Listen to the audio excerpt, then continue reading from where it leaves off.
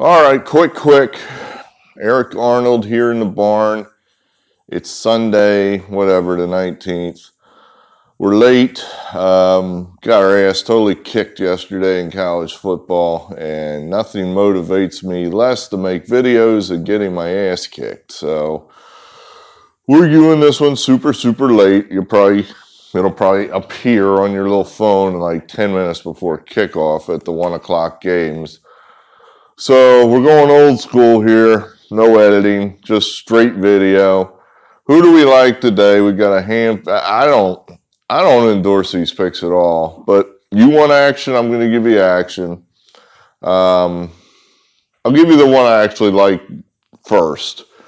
We actually kind of like this one. We'll just write the team name there. Cincinnati Bengals. They're at Chicago. They're a 2-point underdog. We actually kind of like this game. I think Cincinnati's an improving team. I think Joe Burrow is a good quarterback. Jury's still out on their young coach. But this gives us an opportunity to play against Andy Dalton. We try to seek these situations out where a team is actively hated by their own fan base, and the Bears are hated by their fans with good reason. Why in the hell are you playing Andy Dalton?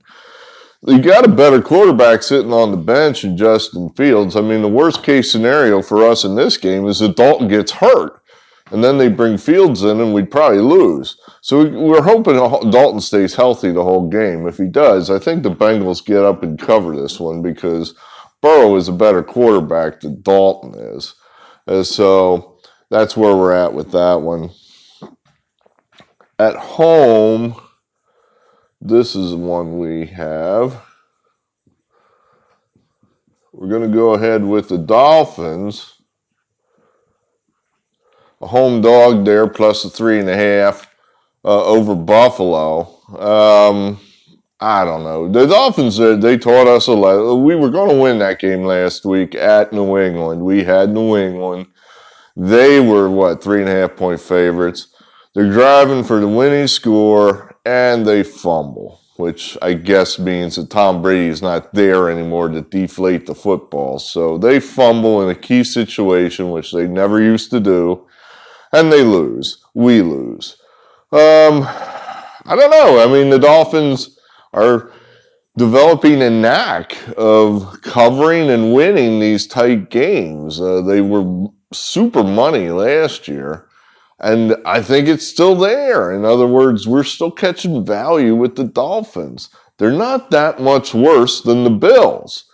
I don't know where we get off making the Bills a 3.5-point favorite on the road against a divisional opponent. The Bills got beat pretty easily last week. They had a punt blocked. You know who has punts blocked on them? Bad teams. So, the Bills have some holes there. They're not this, will they end up in the Super Bowl? They might. But, boy, they don't look like a Super Bowl contender right now. So, I think we're catching value here at home, getting 3.5 with the Dolphins. Let's see. I'm going by memory here. I have no notes. We'll go with, go with this.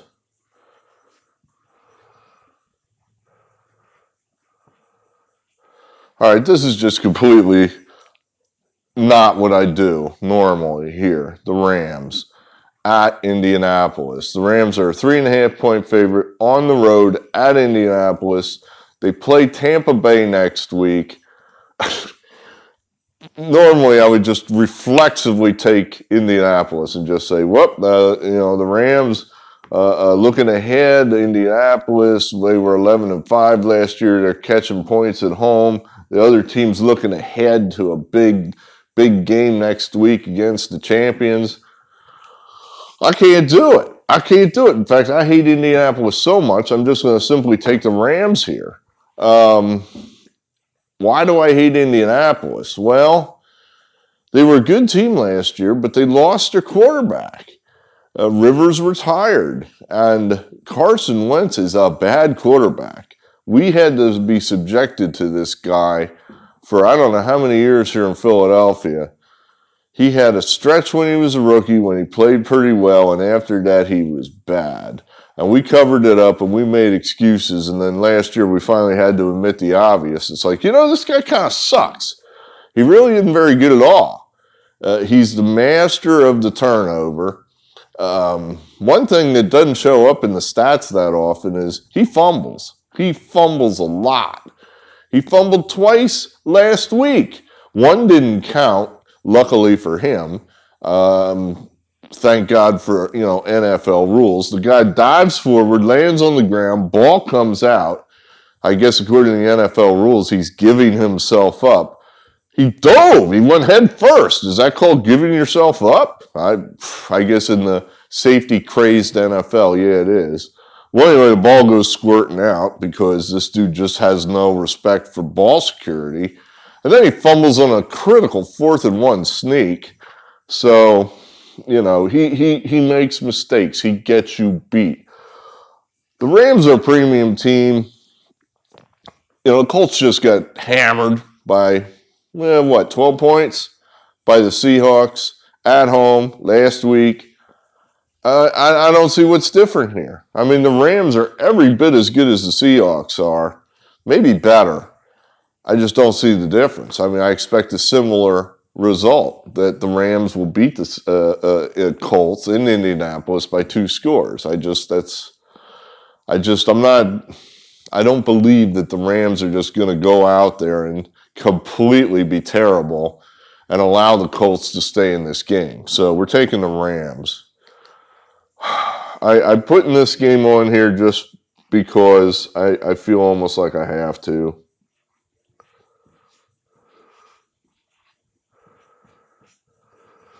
I think this is at 4 o'clock. Be careful here. I'll tell you why it's there, and then you can make your own choice. But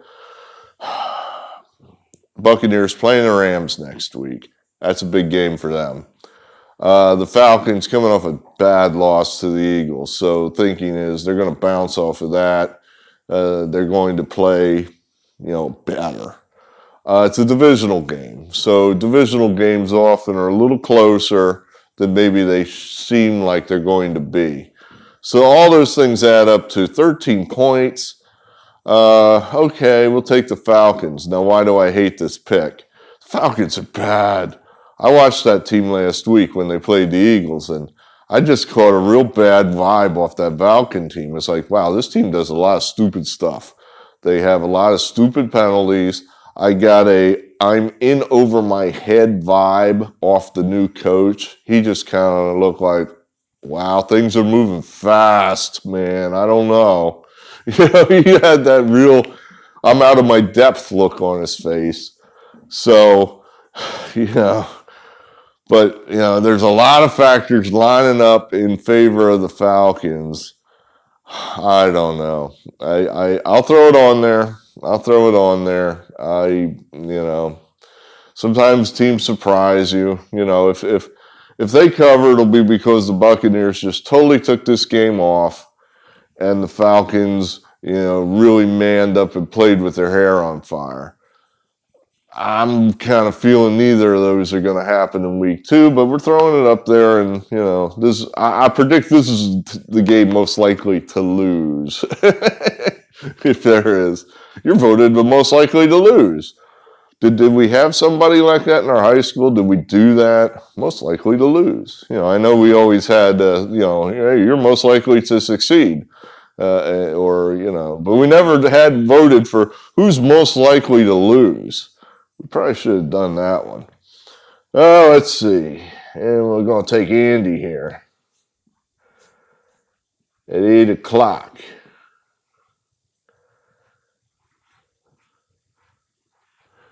See, I don't like laying these half points, but I don't know. I guess in these situations, we just kind of have to do it because, that's the team we want, and we think there's still value even laying the half point.